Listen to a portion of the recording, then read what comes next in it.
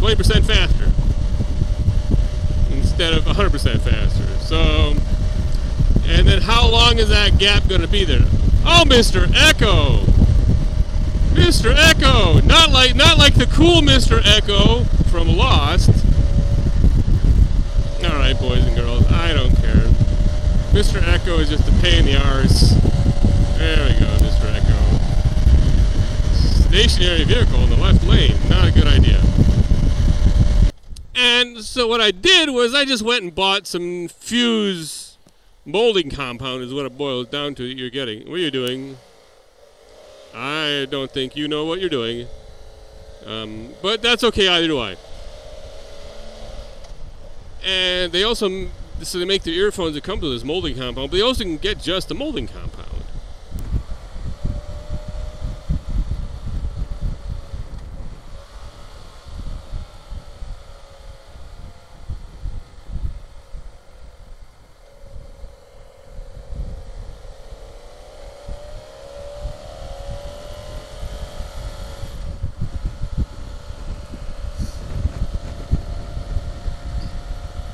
Oh, that wasn't a turn lane. So, a rare occasion to be had here for me when no one is on this ramp in front of me doing 20 miles an hour, which is actually probably what I do. So about 10 miles an hour. So this is just gobs of fun.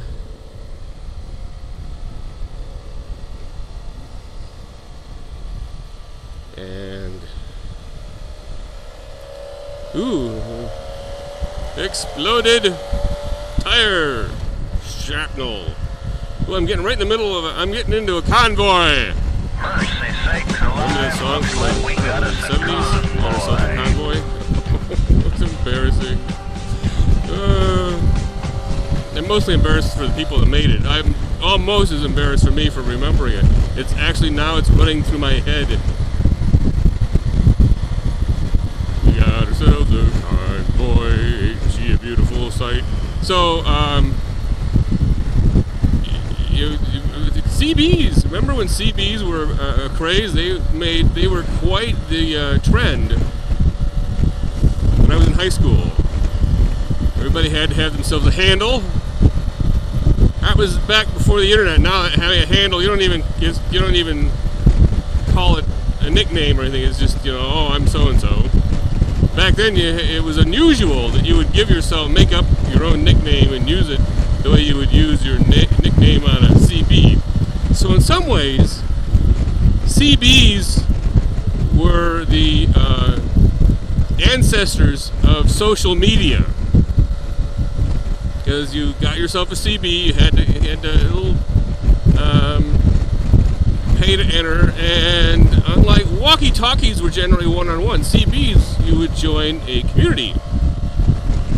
And that's actually what I did. It's sort of like having a con call. So I got to know several people, didn't meet them, and talked. It was ancient Facebook.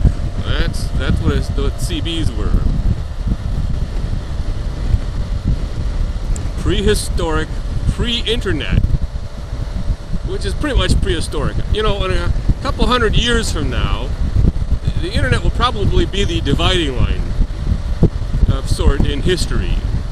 You know, we have prehistoric, Mesozoic. We have names for all these phases. It'll be sort of like we had BC and AD. Now we'll have BI. Maybe not. PI. No, pre-internet, prehistoric, before internet. I don't know.